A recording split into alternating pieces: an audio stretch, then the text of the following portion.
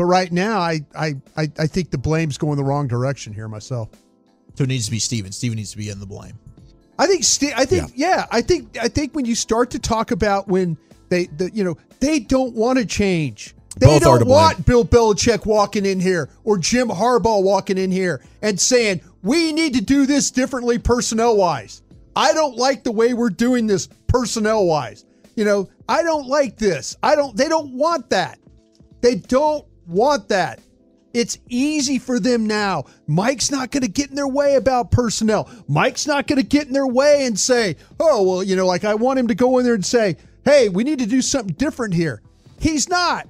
He's not going to do it different. It's totally comfortable for the way that these guys operate now. It is. They don't have anybody questioning their personnel moves. They get to draft. They get to sign players, their own players. They don't do things that the guy in Philadelphia does or people who are fighting for their jobs.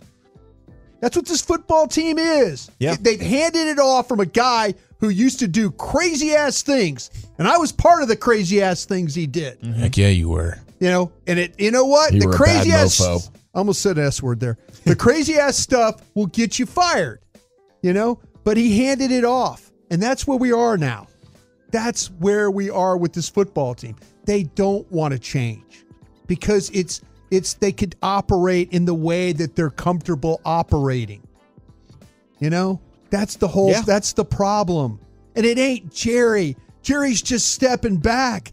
He's 81 years old, but he still has all the titles and stuff. But he ain't in there rolling up his sleeves doing the nuts and bolts stuff. It's Stephen Jones doing this stuff. I can't find not one thing that Bryan Broaddus said there on 105.3 The Fan that I disagree with. Jerry has long since stepped away from the controls of the Dallas Cowboys, and the iteration of the Cowboys we've been seeing essentially for the last decade is the Stephen Jones ran Dallas Cowboys. The Dallas Cowboys that depend on their draft, they have way too much confidence in their draft. Some would say, especially since they've had a couple of draft classes in the past few years that have completely missed. And as we all know, they don't really go after true impactful free agent signings. They'll do some free agent signings like the Stephon Gilmore or the Brandon Cooks or make a trade for one of those types of guys, but they're not going to go out their way and sign someone that's going to be an immediate impact. This version of the Dallas Cowboys almost treats the team like a Major League Baseball team in which they only really want players that's out of their farm system or out of systems that they're familiar with, a la the Michigan Wolverines, which I really wish you guys would stop taking defensive players from the Michigan Wolverines. We now have drafted 3 players from Michigan in the last decade or so, and only one of those players are honestly panning out right now. Taco Charlton, Mozzie Smith, Jordan Lewis. Jordan Lewis is the only one that's trending upwards. Mozzie Smith, the jury's still out on him, and Taco, he ain't eating tacos in Texas no more. That's for damn show.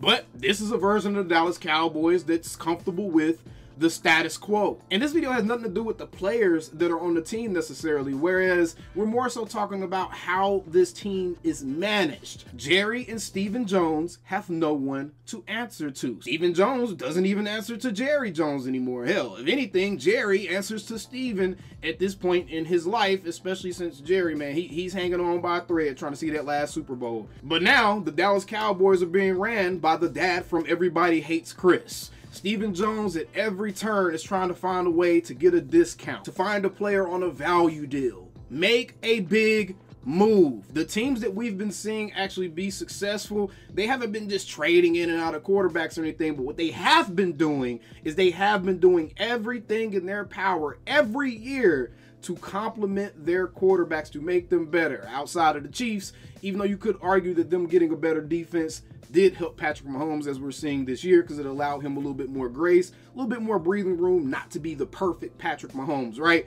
But every single team is building around their quarterback. Baltimore, people said Lamar couldn't throw. Let's go get him some more receivers. Let's get him a run game he can lean on. Let's tailor the offense to him so he can highlight the things that he does well versus trying to fit a square peg in a circular hole. The Detroit Lions, they just had an amazing draft class in which they have 4 4 or 5 rookies contributing to a team that just made it to the NFC Championship in God knows how long. Hell, the San Francisco 49ers, we saw John Lynch go out and make mid-season moves, bolstering his defensive line, adding meaningful pieces to that line. A Randy Gregory, a Chase Young. He's doing the things necessary to make sure that that team has weapons in place and that they're complementing what their quarterback is able to do. They're not asking Brock Purdy to play outside of himself. They're not asking Brock Purdy to carry the whole load. So what we've seen are the teams that are operating with a sense of urgency, the teams that are taking risks, taking chances by way of player acquisition and bringing in more players to build upon the foundation that they have already set.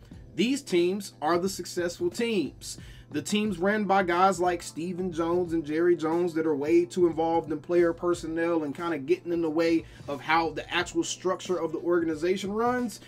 We see what this turns into. It turns into the Dallas Cowboys. It turns into teams like the Indianapolis Colts, another team where the owner was too messy. It turns into the former Washington Redskins, another team where the owner was too involved. You see a trend here. That format does not work on a professional level when it comes to team building. Maybe you can do this type of thing in college, but in the NFL, when you're dealing with grown men who have families to take care of, you have to make the main thing the main thing. And the Joneses have not made football the main thing in a long time. They are very concerned about the brand. They're very concerned about the salary cap. They're very concerned about the monetary aspect of the game, which they're businessmen. I don't blame them for that part, but I'm not going to continue to buy a bill of goods in which y'all are telling us y'all are going to do things differently. Y'all going to be aggressive. Y'all are going to make the moves. And all history has shown us is that Stephen Jones is cheap. Stephen Jones doesn't like to take risks. Jerry is no longer in control. Fans need to stop bringing Jerry into this particular discussion because he no longer is a part of the discussion. Yes, Jerry is there, but he's more so of a figurehead now than anything. Think of Jerry as the Queen of England. He's just the face of the brand, but Stephen Jones, make no mistake about it, is 100% the man pulling the strings behind the scene. Like Bryan Broaddus said, back when Jerry was in charge, we got guys like Greg Hardy being brought in. We want to draft dudes like Johnny Manziel and make crazy stuff happen. And he was almost too aggressive. He was just shooting from the hip with it because he believes more in his football knowledge than what he maybe should believe in. But the simple fact of the matter is, until the Dallas Cowboys actually have a true structural organization that's fit for a football program on a professional level, we're more than likely going to see this type of dysfunction with this team. We're not going to see any true meaningful changes. We're going to see the status quo, and they're going to go out and pick up some guys on value deals and make little moves here or there that don't necessarily move the needle, but it does just enough to give the fans something new to look at the next season. That's essentially the loop that we've been trapped into, and until someone like a Stephen Jones or someone that's in charge of personnel has someone else that they have to answer to, there's really no pressure for them to do better. So why is it that we're expecting better every single year? We're placing the weight of the 30 years that we have not won in this franchise on the shoulders of the players, where we really should be putting more pressure on the shoulders of the general manager, the owner. Because these are guys that are putting these teams together. These are the guys that year after year after year, they're the ones that have been here for 30 years. They're the ones that have failed for 30 years. Guys like Dak Prescott, they've been here for half a decade, 7, 8 years. DeMarcus Lawrence, 7, 8 years, whatever it may be. They haven't been here for 30 years. Jerry and Steven have. So these are the dudes that all the frustration and flooding inboxes and comment sections and all the other stuff with negativity, all of that should be directed at the top of the totem pole, which are the only people in this organization that have been here the entire time we've been failing. Either way, let me know what you think about this conversation down in the comments below. Bryan Broaddus absolutely went off on Jerry and Stephen Jones, and I think that he's absolutely spot on this. So let me know what you think down in the comments below. You know how we have to end these videos now. We still same old Cowboys. Calling me, texting me, paging me, asking me, am I still them boys? Y'all usually check on me. Listen. I'm still them boys. Woo, shut up, my boy. Hey, I'm still them boys.